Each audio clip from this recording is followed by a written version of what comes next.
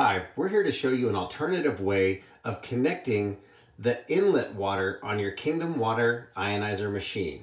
Now initially the instructions say to utilize the hose converter where you use the smaller hose into this end of it after you remove the clip, and then the larger hose into this end, putting the clips back on. Well, we found that some people may have some trouble with this, and we wanted to give you a secondary way of connecting these two pipes.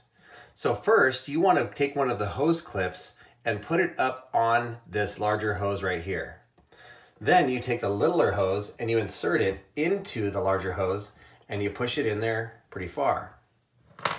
Then you want to make sure you squeeze the hose clip, so you open it up and you move the hose clip back down the hose over the spot where the little hose is to make sure that there is a watertight seal.